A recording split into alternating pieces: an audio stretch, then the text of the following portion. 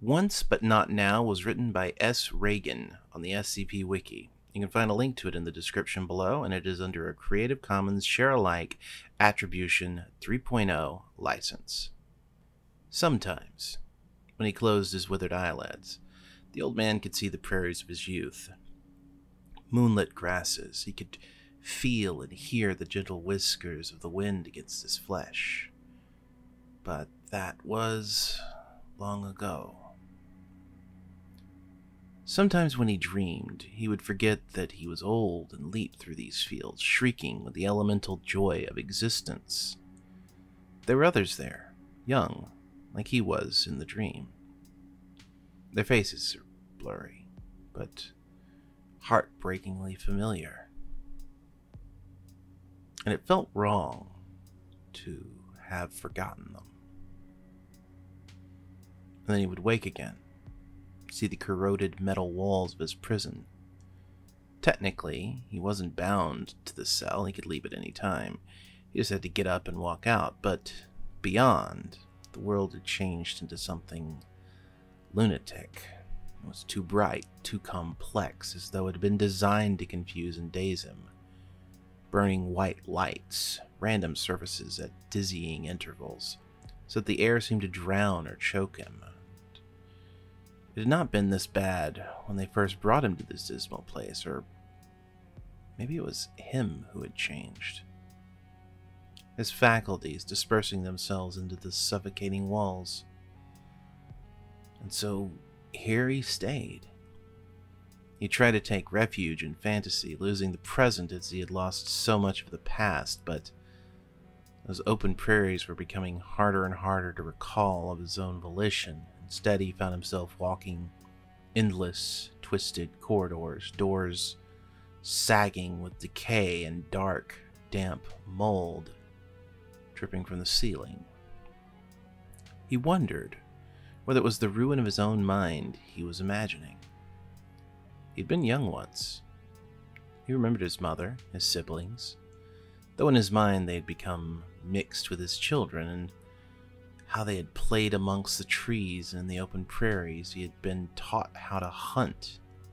In those days, prey had been plentiful. No, not plentiful. Easier to catch. His mother had brought him an old, tattered one, alive, to show him how to hunt, and he and his brothers and sisters batted and clawed at it until it shuddered and expired. Did it think? He wondered. Did it feel? Did it understand it was old and could no longer defend itself? Even then, his tribe had not been large, never more than 20. In those days, the prey were different. Bones, thick and long, ridges over their eyes. They wore the skins of other animals. Their teeth and claws were barely a threat to the long arms of his tribe, but sometimes they had other teeth made of stone that they could hold in their hands. Sharp, glittering things that tore at your flesh. And then the prey had changed. A smaller, scrawnier sort of prey, with more stone teeth than the others, so that at first, tribes still hunted boneheads.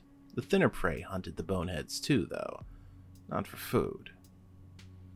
And between them, the supply dried up. This new sort of prey was harder to hunt and catch, even back then. They sealed themselves away in burrows, which gave way to hives, with the horrible, crisscrossing branches exactly perpendicular to each other that made his eyes water and his stomach heave when he looked at them. And they had the burning light, like lightning but contained in a bundle of sticks. Still, he'd prospered, found a mate. He found that if he tried hard, he could recall the curves of her body as they lay together, and they had children, who ran wildly over the plains like he had. But the prey had grown ever further entrenched, and it seemed the more the prey swarmed together, the harder it was to get inside, to skip over into the twilight world that let them move between the walls and the floors of their hives. They ringed their hives with running water. The first time he had burrowed into that, he remembered the mind-consuming movement. was a taste of what the whole world would eventually become.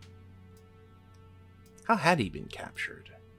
He thought for a moment that he could no longer remember, until the outlines of a narrative suggested themselves to his mind. But was it true? Who could tell? He'd been alone, perhaps for decades, the last member of his tribe. He could no longer recall whether it was his mate or one of his offsprings, but they'd vanished one day, like all the rest. He sometimes entertained himself with the thought that she might be still alive. And then he wondered what that meant. He wouldn't wish this, the disintegration or incomprehensible confinement, on her or any member of his tribe.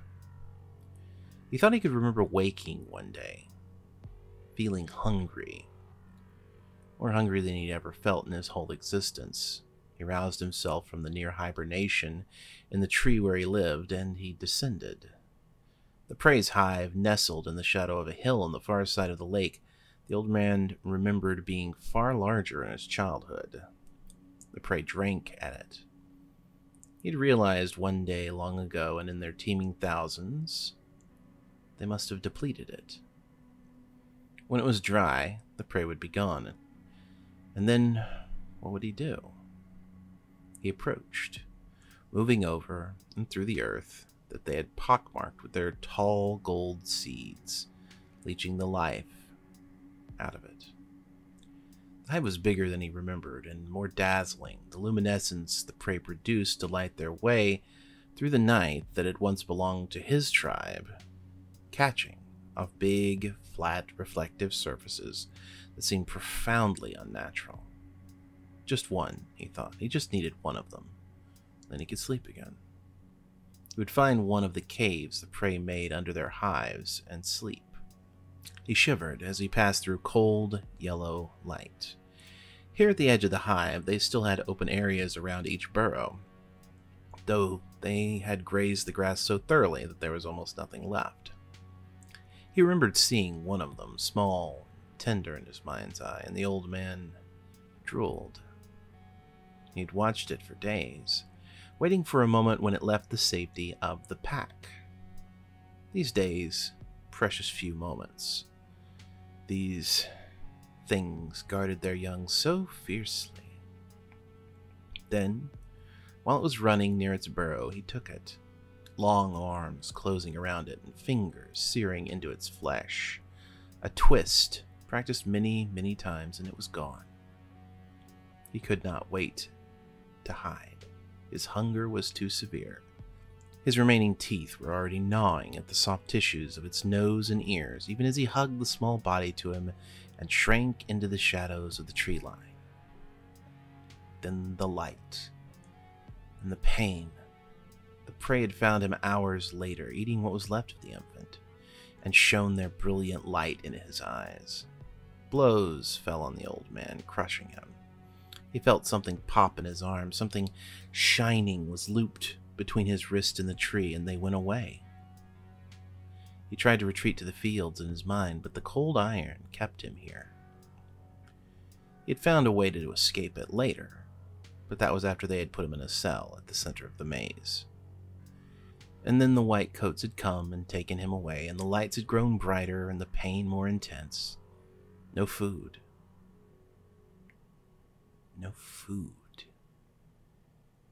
He was dying, he thought, distantly starving one day at a time. When he had been young, he had seen an old man die of starvation. He'd killed another member of the tribe, and no one would share their food with him. His limbs had hollowed out, and his skin had become like a dried leaf. For a long, long time, he'd hoped that others of his kind would come and find him, that they would save him from this humiliation. But they would not relieve his hunger. He knew that. They would not share their food with him. He'd become that old man, and he had committed a sin. He could not remember the reason he had fought the larger male. Times had become hard and prey scarce, and the other male had failed the tribe. It had occurred to him that the older male might have been his father. The old man remembered the onlookers, faces blurred and shifting, watching as he pummeled the larger male to the floor and put his hand in the other's skull and moved his fingers until there was no life in there anymore. But he had done no better, and his people had grown thinner and left him, one by one, to find richer hunting grounds elsewhere. And now he was alone. And as the years went by in the metal cell, he began to think an awful, awful thought. I am the last of my kind. Once, these bewildering creatures in white coats wouldn't have confused him. His mind would have been clean and sharp, and he would have navigated the horrible labyrinth outside his cell. Once. But not now. Now he wandered alone in the crumbling steel darkness, the pain in his stomach overwhelming what was left of him. I've lost everything, he thought. I've lost everything. He twitched as he realized that in his distress, he had drifted further from his cell than he had ever done before.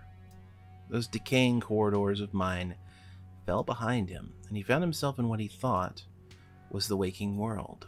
Here the air was fresh, his old lungs exhaled suddenly, as though he had been submerged in ice. He was in a small tunnel-like space, like the burrows of foxes or badgers, but hard-cornered and metal in the fashion of the prey. Below him were slats of light, and he realized dimly that through them he could see the entire world of the whitecoats, clean, clinical. There was something wrong. Red lights were wheeling back and forth hypnotically. The whitecoats were running, rushing away to be replaced by others with blue hard hats and determined expressions. Then he smelt it. The scent of injured prey. So rich, so replete in memory, but so harrowingly distant. He wondered if he'd just imagined it, like so much else.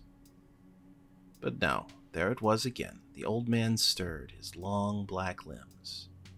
He raised himself up as far as he could, his ragged nostrils sucking in the fresh, cold air. And his ears, dulled as they were, picked up that long-forgotten cry, the gibbering assemblage of syllables almost human, as the prey called out in pain and fear.